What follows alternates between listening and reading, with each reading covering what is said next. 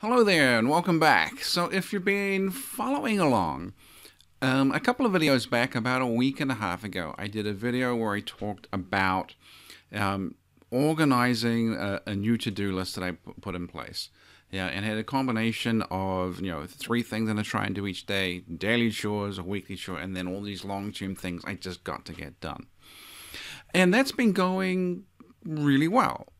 I'm certainly doing more than I used to do. But I'm also finding there's this conflict between the daily chores and all the things that I have to get done each day, and the sort of three monkeys, three things I'm trying to get done today. They tend to end up in conflict. And I had been trying to arrange the daily chores in a sort of a logical progression, a logical order where I don't need to think about it. I just go through that chore list as quickly as possible in a way that makes sense and saves a lot of time. This morning, I changed a few things around. I mean, and these are completely trivial, minor things. It's just as simple as, I put the water on to boil for the coffee, and while that's happening, I go do my little kettlebell routine. By the time that's done, the water's boiling, I pour the coffee, I get to go off and do the next thing, come back, coffee's ready. I mean, just all these little things. And this morning in particular, it's gone really well, and the lightning bolt thought is, like, what I'm trying to do is, in a sense, just Groundhog Day my first hour and a half of the day.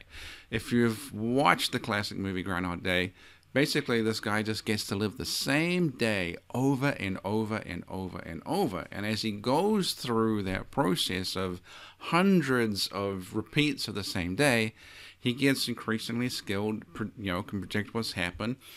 And by the end, everything is just this finely orchestrated thing where he's here, does the thing, moves to the next thing, does that, moves to the next thing, does that, and it's all sort of, in a sense, sort of mechanical.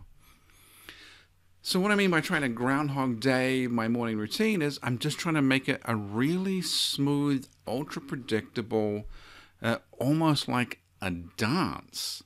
And you're just not going to figure this out by sitting down and thinking about it and writing it out. You're not going to figure this out by a to-do list. You actually have to go through the process each day of, okay, I'm going to start with this, I'm going to do that, and I'm going to do this, and I'm going to do this, and then you're going to reach some point where you just go, clunk, crap. If I'm going to do the next thing, this needs to have been prepared somewhere in the list. I need to have, put my clothes out the night before. I need to have something exactly in the fridge that I can just grab to eat. That's going to be, the ideal breakfast without thinking about it. And, as I'm going through this, the morning is getting smoother and smoother and smoother and smoother. So I think this is something anyone can do. So give it a shot. Try it out in your own life. Just start figuring out exactly what your morning routine is and trying to find ways to streamline it, make it more efficient.